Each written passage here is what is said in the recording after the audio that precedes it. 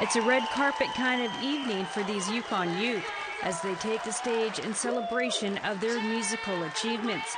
Tonight, their music videos are making their debut on the big screen to a crowded house of supporters. The youth from 3 Yukon communities spent 4 days each with N'we Jinan over the last month creating music videos that reflect their daily lives in the communities of Pelly Crossing, Watson Lake and Whitehorse. It's my passion and it helps me relieve stress when I sing aloud, and I don't know, I just love singing. Inspiring singer Angel Rear saw it as an opportunity to learn about songwriting with her Whitehorse peers.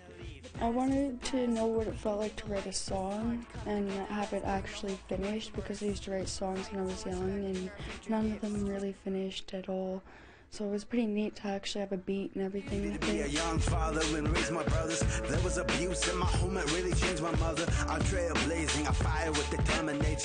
Recently I started making my own lyrics, which actually is I found a good way for me to vent some anger and stuff like that out, which I am happy for. 19-year-old Daniel Hager from Whitehorse writes his own hip-hop lyrics. His rap reflects a time when he was 12 years old and had to become the man of the house. I know for a fact that us men will try to hide our feelings, even though we do need help as much as we can. And it just really bugs me.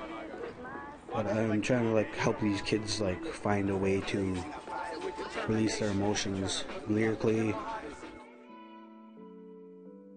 N'we Jinan is a Cree word from James Bay, meaning we live here, and many of the songs kids have written deal with more than your average teenage angst, like bullying, girls being sexualized, and suicide.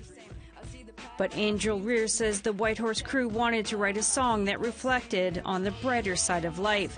Their song is titled Growing Young. We kind of wanted to push a little bit away from that, so that's why we tried to make it a bit more positive about growing up, like growing young. And because after he played us a few of the songs, we noticed that a lot of it was just negative, and everyone was singing about bad things and suicidal stuff, and I don't know, we just need some hope and love. The Yukon songs are included on an 18-track album called Dream Keepers, featuring over 170 First Nations youth from across the nation. The album was launched earlier this week on iTunes. Shirley McLean, APTN National News, Whitehorse.